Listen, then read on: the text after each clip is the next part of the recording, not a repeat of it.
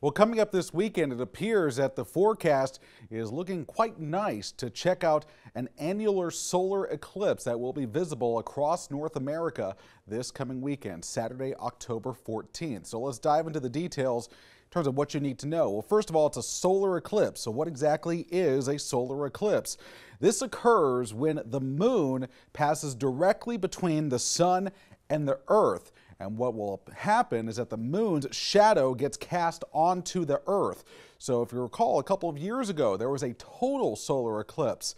Well, this one will not be a total solar eclipse. This is what we call an annular eclipse. And this occurs when the moon is relatively far away from the earth in its elliptical orbit. So what happens here is that as the moon passes directly in front of the sun, it never fully blocks out the sun, and you get this sort of ring of fire effect around the moon during the time of maximum eclipse. Now again, total eclipse is when the moon is a little bit closer to Earth and it completely blocks out the sun. That's what we saw a couple of years ago and what we will see again in 2024. So where is this eclipse going to move? Well, this will be moving from the west coast down through the Texas Gulf Coast. So in that area of black, that's where we will see the actual eclipse, and we'll get towards this maximum eclipse where we will see this ring of fire effect there through central Texas, through the deserts, Utah, back up through Nevada and Oregon,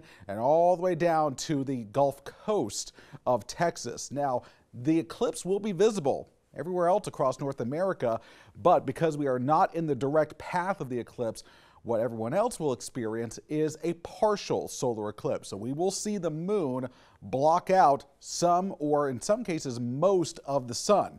So here's the timing for Mobile. The white area is the sun. Here comes the moon as we start moving. The eclipse begins at 10:37 a.m. on Saturday.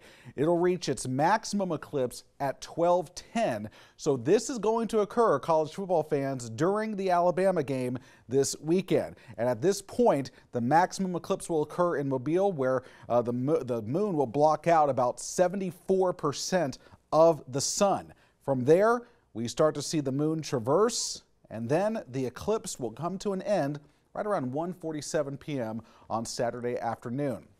So if you want to view this, you got to make sure you do it in a safe manner.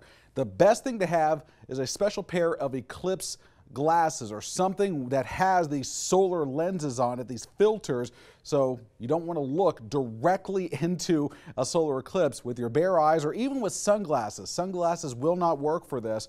And even if you have those eclipse glasses, you do not want to look directly through a camera lens, telescope, binoculars, or any other viewing or optical device while wearing those glasses. Make sure you always check them out to make sure there are no tears in the glasses before you use them.